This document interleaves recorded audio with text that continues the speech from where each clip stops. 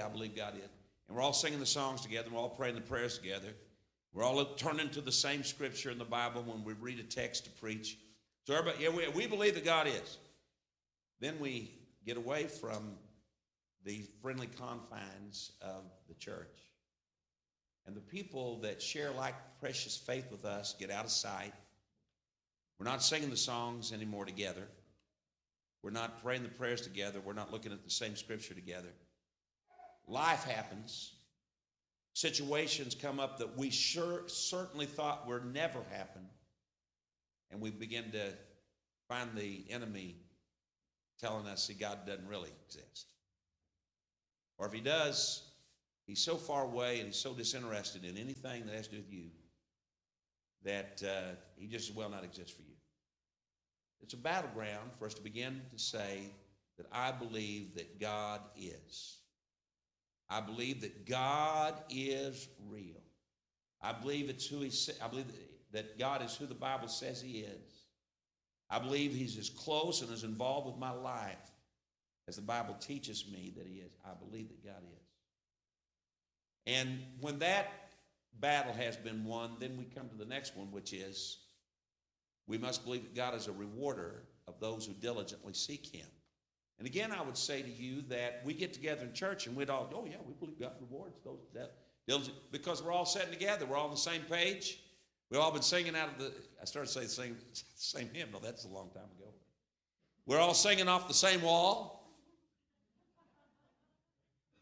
We're praying prayers together. We turn to the same place, read the scripture together. So now we all say, oh yeah, I believe God God rewards those who diligently seek him. But I want to tell you, what you believe dictates what you do. If you can say, I believe that Jesus will reward me if I diligently seek him, but if we really believe that, it will cause us to seek him diligently. You can say you believe it, but if you're not seeking him diligently, that is an indication that it's only a mental concept, and in your heart, you have not really believed that he's a rewarder of those who diligently seek him. Really. And so I want to assure you that according to this truth of the word, he is. What we believe will dictate what we do. If we believe that God rewards those who diligently seek him, it will cause us to seek him diligently. Now, here are three ways. The book of Matthew, chapter number 6, tells us that we seek God. First of all, we seek God by doing charitable works, or we give. And Jesus teaches in the 6th chapter of the book of Matthew, when you give, don't let your right hand know what your left hand's doing. Don't let your left hand know what your right hand's doing.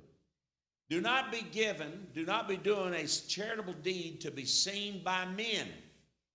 Because if that's why you give, you have received your reward already. But you do it secretly. And God, who sees you do it secretly, will reward you publicly. Amen. That's what the Bible says. I said, that is what the Bible says. If we give to honor God, do it secretly, not to be receiving praise from men, God will see you do it.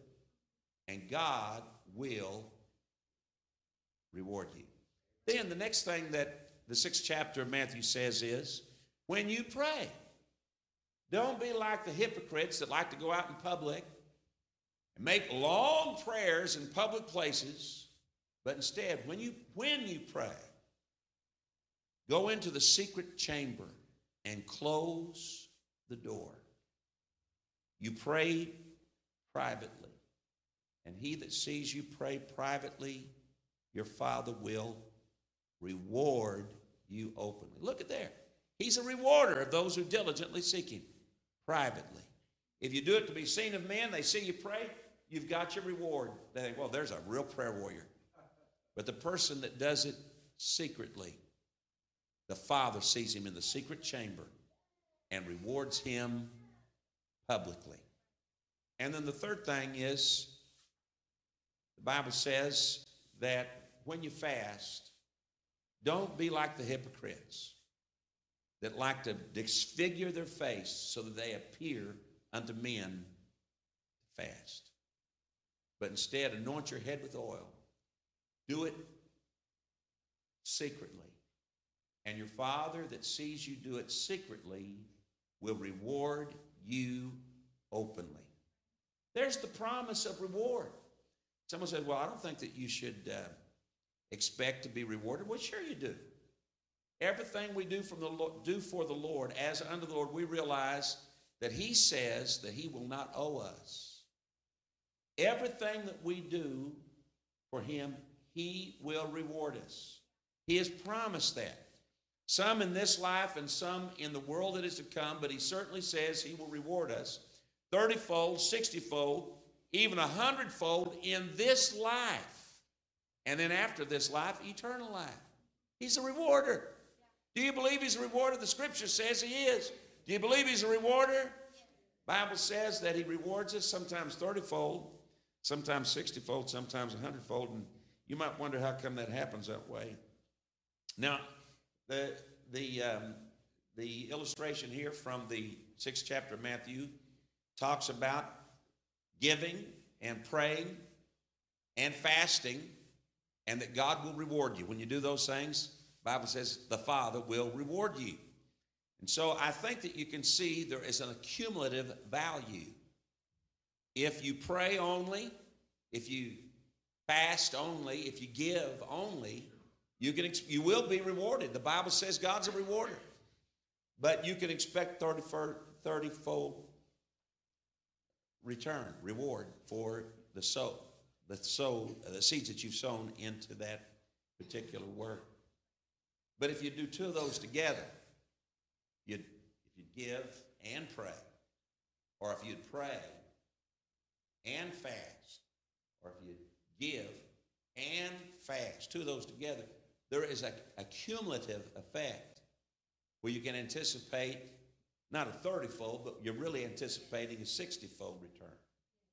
Or if you would give and pray and fast, then you would anticipate the 100-fold blessing that would come back on that. God's a rewarder.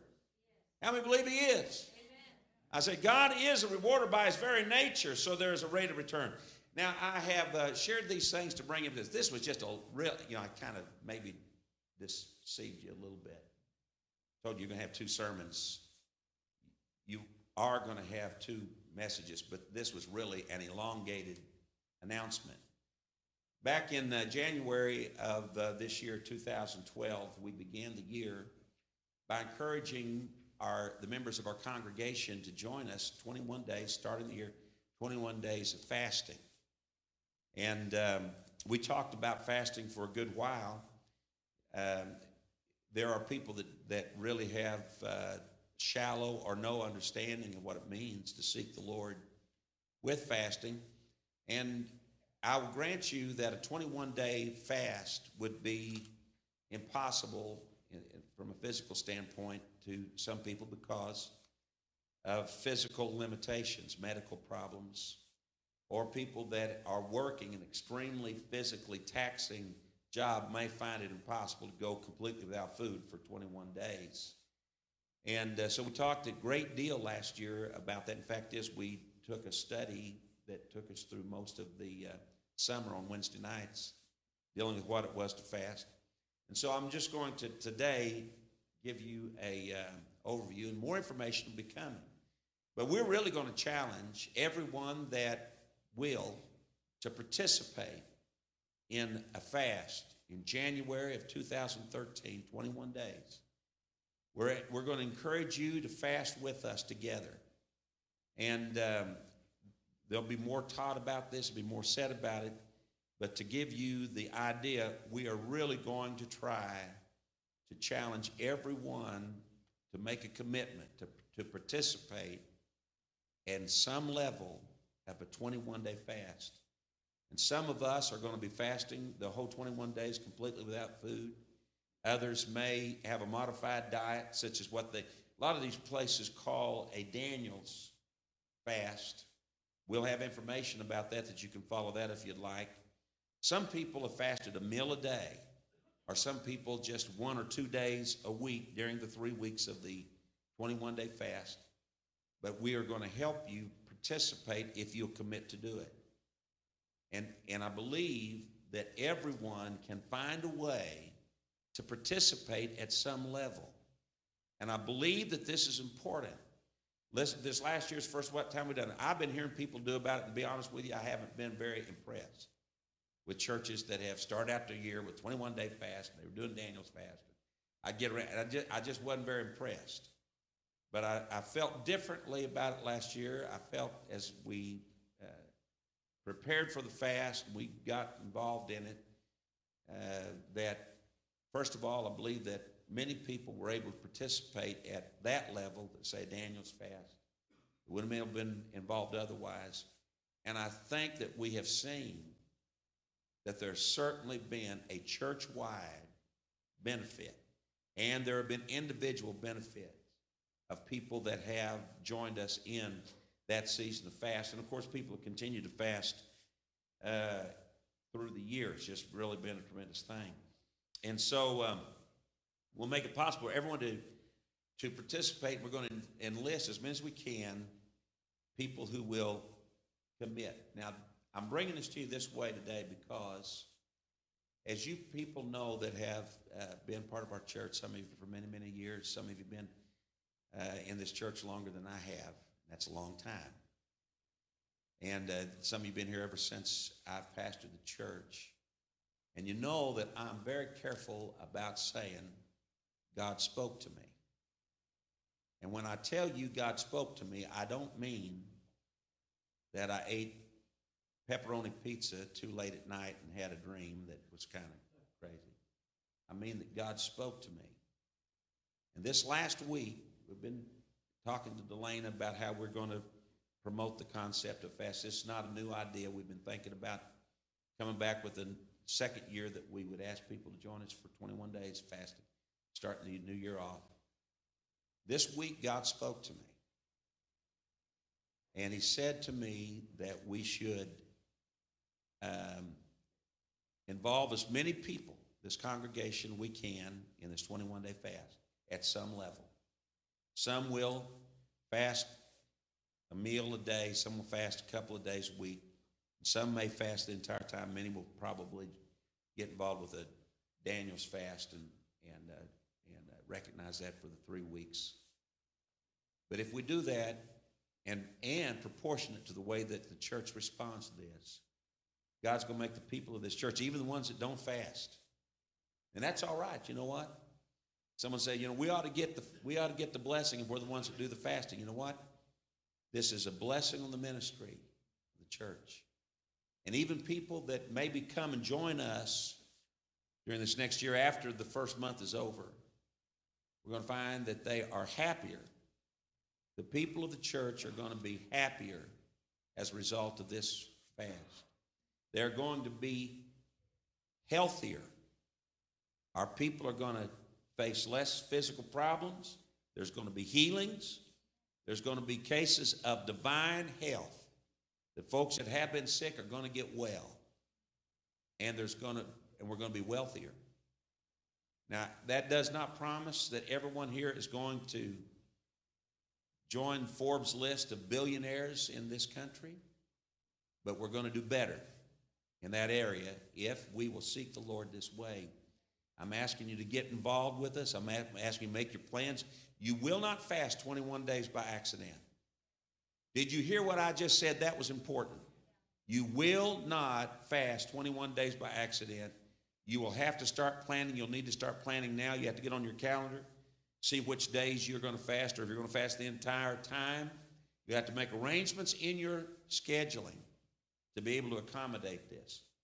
If you're going to do the Daniel's fast, you do more planning than anybody else, because even though you're eating every day, what you eat is so restricted that you'll have to make plans now to get your menus to coincide with that.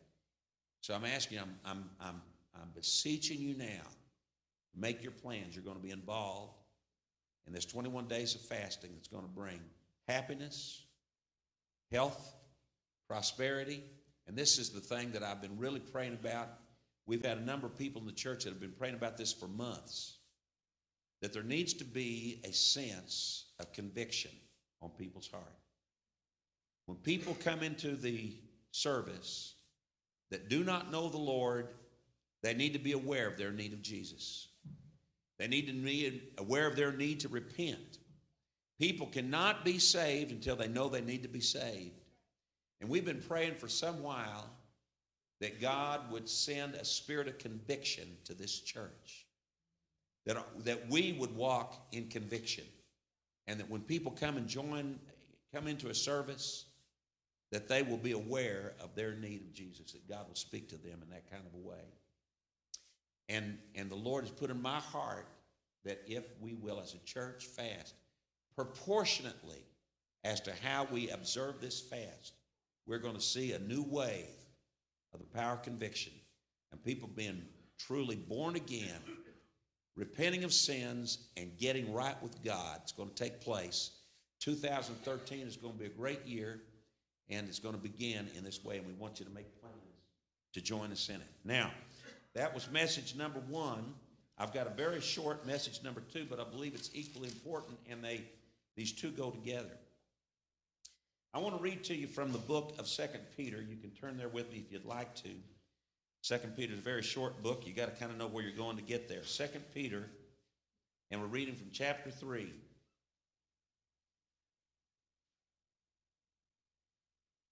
Second Peter chapter 3 says, beginning with verse 10, "But the day of the Lord will come as a thief in the night, in the which the heavens will pass away with great noise, and the elements will melt with fervent heat.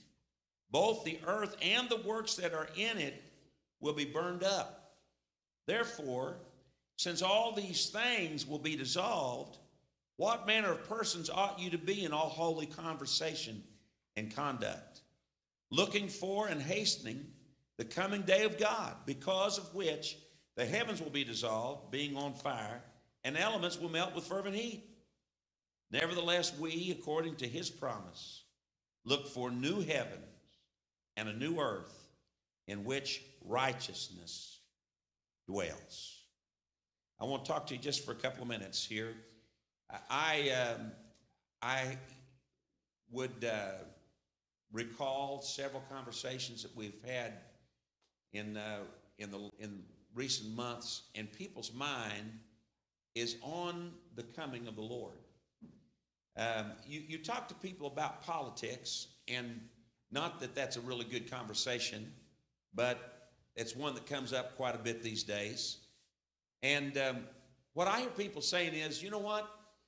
I believe that whatever happens in this election is going to be a stepping stone in moving us along to fulfilling the prophecies of the last days.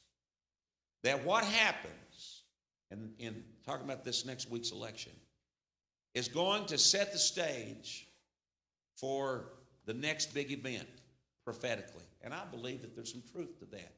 People's mind is on the end time, the coming of the Lord, the end of the age. You know, there was a lot of publicity, and I've even heard some Bible prophecy teachers talk about, and I always get this wrong. It was, I believe, the Incas that supposedly they found. Is that right, the Incas? They found their calendar, and it runs out about December of this year. The Mayas. They're Central American Indians, the Mayas. And so they have run a calendar, and they ran out in December of 2012. Well, folks, I don't want to disillusion anybody, but I went back through some of my old files. I have calendar after calendar, and every one of them runs out.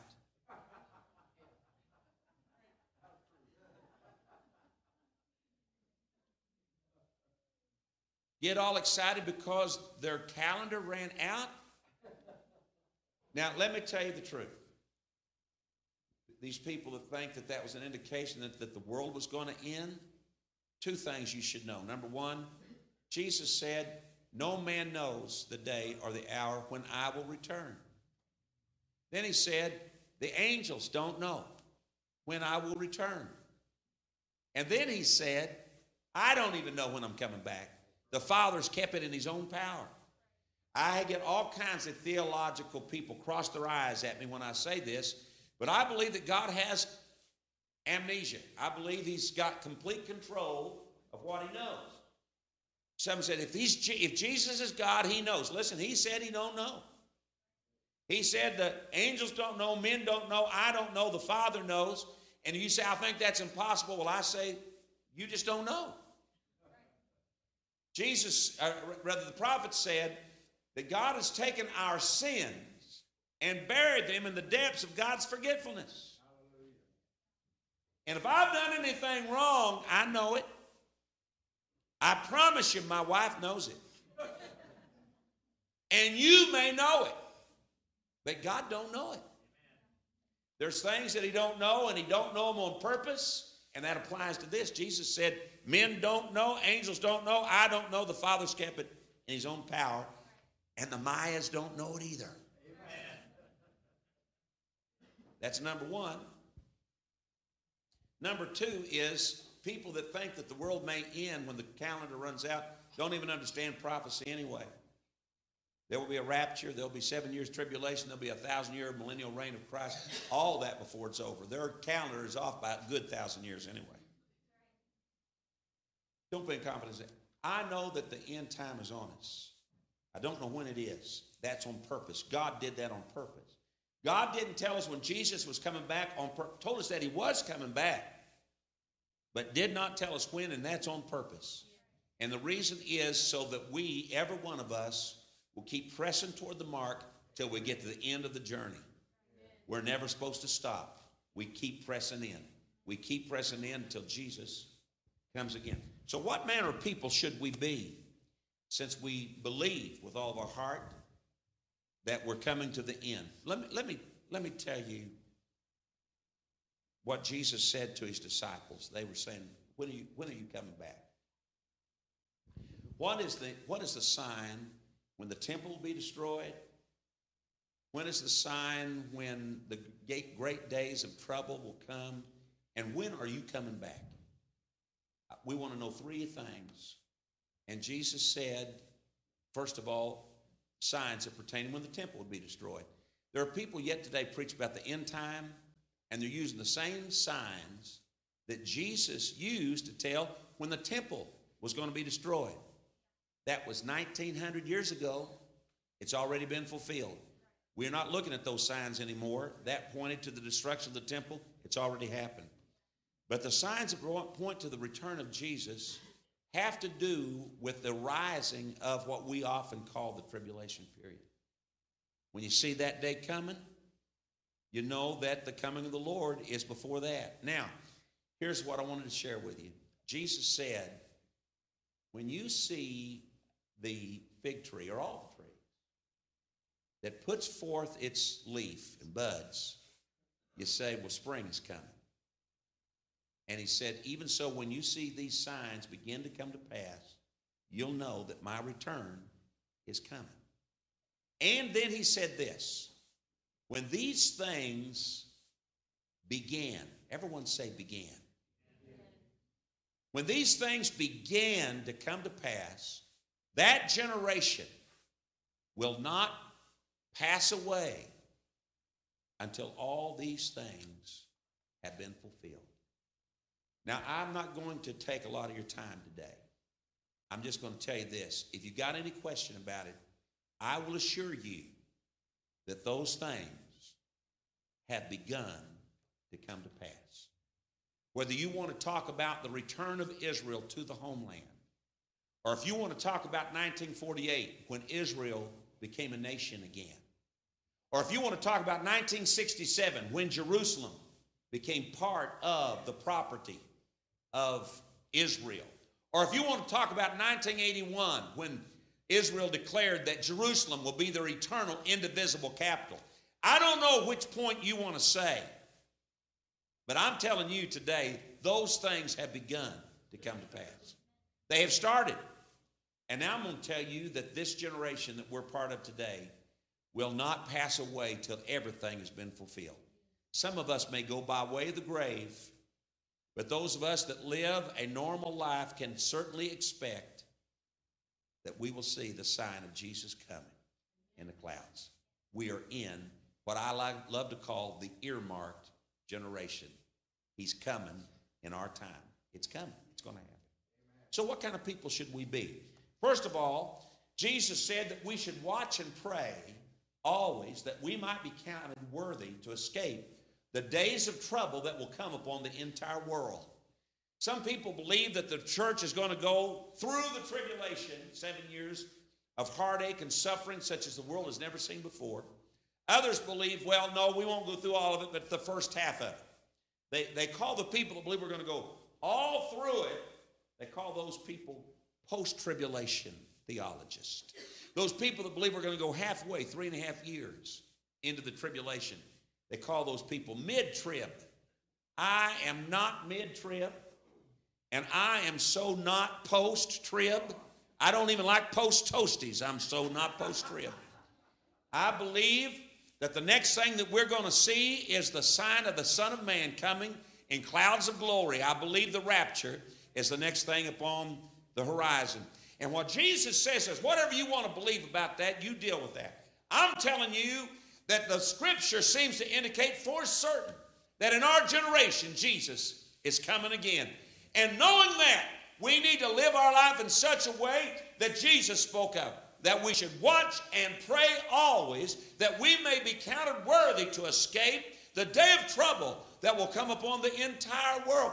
We need to watch and pray. Someone says, well, what's the requirement for going in the rapture? Jesus said, watch and pray. We need to stay fervent. The reason we don't know the day is because there's some people that try to wait till the last minute before they get right. Jesus said, don't do it that way. He said, watch and pray always. Be ready. Be ready. Be ready. One time I heard a guy that was preaching a series of sermons. He said, come to church a certain night. I'm going to tell you exactly when Jesus is coming. House was full of people. He got up and he said, Jesus said, in an hour that you think not, the Son of Man comes. The minute you give up and quit waiting, quit looking, that's when he's going to come. The person that's not going to make it is a guy that's trying to wait to the last and get in. But let those people that are going to be wise stay ready every day, looking forward to, hastening into the coming of the Lord Jesus Christ. First thing, we need to stay ready, watch and pray. Secondly, we need to encourage one another. I don't know if you realize it, but the day about us is a day of trouble. Iniquity is abounding. But I thank God where iniquity abounds, grace does much more abound. Can you say amen? In this day, we need the help of brothers and sisters to stay ready and be on our guard. We need to be speaking words of encouragement. Quit criticizing folks and tell people the words that will cause them to stand up on their feet. Can you say amen? You see somebody overtaken by a fault, get your heel on their head and push them down in the mud. No, said if you find somebody overtaken in a fault, you who are spiritual, restore such a one as that. In a spirit of meekness, considering yourself, lest you should also stumble. We need to be encouraging one another in these words, in these days. These are the end time. Satanic activity in these days. I believe that it's more overt than it has ever been. Satanic temptation. People are being drugged off to do things that are wrong. You know, in the beginning when Adam and Eve were being tempted with only one thing, don't eat of this one tree. The old devil was very subtle. The Bible says he was more subtle than any other creature. Took on the form of a serpent, spoke to Eve. Has God told you not to eat from this tree? Did he say that you'd die? Very slick, you know, very slithering, very tricky and deceptive. I don't believe the devil's nearly that way these days so much. I believe he comes right in your face. I believe he puts a temptation right in front of people. He's become very daring in these days. We need the Christian brotherhood to stand up together. Amen. We need to be provoking one another to good works in these days. Can you say amen to that? Amen. We're going to make it, but we're going to make it together. Can you say amen? Amen. And so in these days, we're going to help one another. Also, you know, in the realm of satanic activity is false religions. I heard about false religions when I was a kid growing up, in the church. I've been in church all my life. I was growing up in the church, they talk about false religion, and they're talking about devil worship, There was seances, and there was voodoo. And those things are real. They still probably take place today. What concerns me is how many folks today are taking off on other false religions. We have, and I will not go into the speaking of the names of them, but there are churches that have been publicized their ministries on television, televangelist. And in order to try to prop up their numbers, they've tried to open their doors to Islamic worship along with Christian worship. Let me just make one thing straight. I'm not at war. We don't try to overtake Islam by war. We don't try to fight with them. We don't try to arm wrestle them. We just believe Jesus Christ. We believe in salvation is no other name but his name. We preach it. We believe it. We live it. And we simply do the ministry of Jesus Christ on the earth. We don't fight people. But we're mistaken. If you think Allah and Jehovah are the same person, you are a fool. I said you are a fool. You are lost if you believe that. There is no other name under heaven given among men whereby we must be saved. That name is Jesus. I said that name is Jesus, and we have no concord with darkness. We've got no fellowship with the devil. All right, that having been said, that is scary enough to think that there are churches that are trying to combine Christianity with Islam, which is absolutely an abomination. But what's very difficult is in these days, people that call themselves Christians, but they do not believe that Jesus Christ is the only begotten Son of God. They do not believe that he was the creator of all things. They do not believe in his vicarious death and his victorious resurrection. And those religions, they may call themselves Christian, but they are as damning as Islam, as Buddhists, as Hindus. It's a false religion. It's a doctrine of devils. That's why the church has got to stand together. That's why we have to be bold in proclaiming the truth, and we've got to shore each other up. Together we can stand on this firm foundation. We cannot leave room for doctrine of devils. I want to tell you this, and then I'm through today. I have mentioned before, years ago when they were showing videos on TV, that someone has taken with a camcorder, old-fashioned camcorder. They had shown a bridge in San Francisco that had fallen. And somebody was standing there with a camera taking videos of cars that were driving off that bridge into San Francisco Bay. And then some idiot news agency paid them money. That's what they did it for, was for money. Paid them money to take their video and broadcast it on the news. And I think they should have taken that man, whoever it was, or woman, whoever did it, and arrested them. Instead of stopping the cars, they went up and took videos of people falling into the San Francisco Bay. But I want to tell you, we're no better if we know the hour that we're living in, and without any resistance. I know if people are bound to go into eternity without God, you cannot make them, but certainly we can warn them. And certainly we have an obligation. Paul said, woe is me if I preach not the gospel. He said, I am a debtor. Listen, if I preach the gospel to someone that's lost, it's because I owe them a debt to share with them the truth. If a person goes into eternity without God because they decide to go into eternity without God, then that's their decision. But if they go into eternity without God because I didn't tell them, then I'm a debtor. It's my responsibility. If I believe that Jesus is coming soon, coming in any moment, and I do, then it should cause me to stand in the road and wave a flag and try to turn someone that is on their way off a bridge that's broken down and going off into eternity without God. That should be what we're doing. If we believe these are the last days, that's what we should be doing if we're living in a day that we believe is hastening into the coming day of God. Stand with me, please. Everyone in this place.